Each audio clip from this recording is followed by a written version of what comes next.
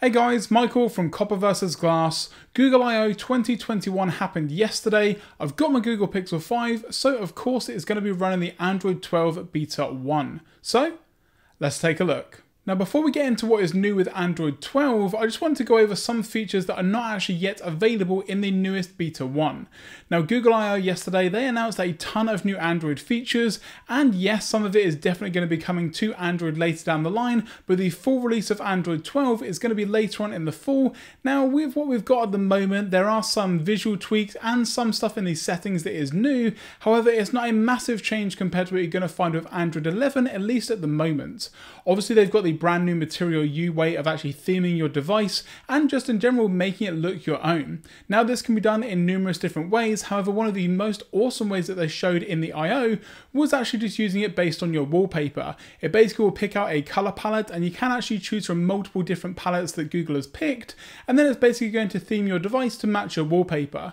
Now this is something that I actually try and do on a regular basis if I'm using something like Nova Launcher, just to basically get a coherent theme throughout my whole device. So to have this being done automatically from Google is really awesome to see. There's also going to be some new elements with regards to privacy, so things like the camera and microphone, anytime they're in use, no matter what the application, it is going to show a little indication in the top right hand corner, just to let you know exactly that it's being used in the background, or if it's used in something like Instagram for example, just to let you know that it is being used. Now it will also show up in some of those other kind of maybe more dodgy applications where yes, it does need access to maybe your camera and your microphone, but it may be something as simple as a wallpaper app.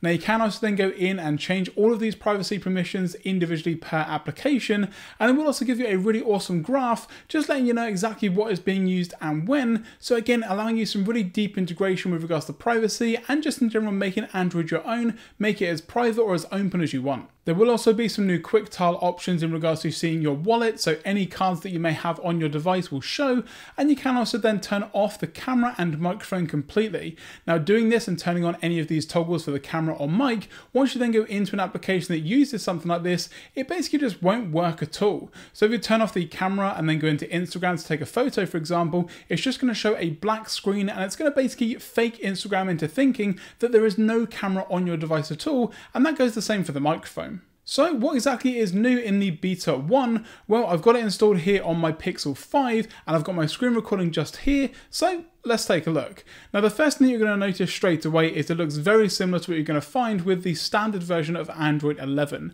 Now that's because a lot of the custom elements and the Material You design hasn't yet fully been integrated. Now one thing that I would say though is when you go into the quick settings, this is when you're going to see a massive change. Now not just in the way that it looks, but in regards to the button size as well. So as you can see here, you've got your standard 4 quick settings at the top, and then if you swipe down again, it's going to give you access to your brightness slider and all of your quick settings that you've got, and again these can be customized, changed, removed, and you can add multiple ones if you need to. So again, really nice design there, and you can see as well with regards to the notification panel, it actually now covers the screen completely. You can't see through it, there's no transparency or anything like that. It's just a really nice clean card UI. Now as you can see here, I do have the screen recording which I'm doing at the moment, and of course I've got the weather here, and again they can still be expanded and kind of closed and minimized down, and you can also just swipe them away as well, much like you would normally. There's going to be a ton of different options with regards to different conversations that you're going to find with Android 12. So with something like text messages, WhatsApp, Facebook message, they're all going to have their own individual screens as you can see here. So again, just a really nice integration. Now one thing that is definitely going to be changing, and for the better, is the volume slider. For some reason on Beta 1 it looks like this, and again it's black and then it's blue, it changes color. Again, this version of Android is still a little bit unstable, so that's definitely something to keep in mind. Again, if I just go in and turn my volume all the way down and just put something on Spotify, for example, again, when I then go into my quick settings, you'll be able to see exactly what that's going to look like. So again, if I swipe down, you can see there that it does have basically the full version. Now, in previous versions of Android, something like Spotify could have a smaller or larger widget. However, for this one, it seems that it's going to be big or nothing. And yes, that may be some people's preference. I did like the slightly smaller one. This one takes up a lot of the screen. As you can see here, if you've got 2 notifications, it's going to kind of basically fill half the screen, but again, it's pretty good. You can see everything on there. I also did like it when the notification shade matched the album artwork. However, from now on, it's just going to be themed basically to what you're going to find, again, with your theme that you're going to be using. For me, I'm using the light theme, and again, it's picking up blue because, again, no Material U just yet, but again, it looks pretty cool, and again, you can also expand it to go even bigger if you want to, in regards to getting some granular controls with regards to scrubbing through tracks and things like that. Again, play, pause works fine, and again, swiping it away gets you to the settings of the application as well. Speaking of settings, that's another thing that has changed massively, and again, massive because, as you can see, everything just seems a little bit larger. Now, don't get me wrong, there's not necessarily a ton of new stuff with the Android 12 beta in regards to actually changing things, but again, it's mainly some UI elements that are going to look slightly different to what we've got on Android 11. However, one thing that is going to be slightly different, if you go down into the system settings and then into gestures, you've got a brand new gesture, which isn't really a gesture, it's actually a button for the power menu. So for this, you can actually now change it to hold for assistant. So at the moment, if I press and hold on the power button, it's going to bring up the standard menu that you would have seen beforehand. However, you now have the option to hold for assistant.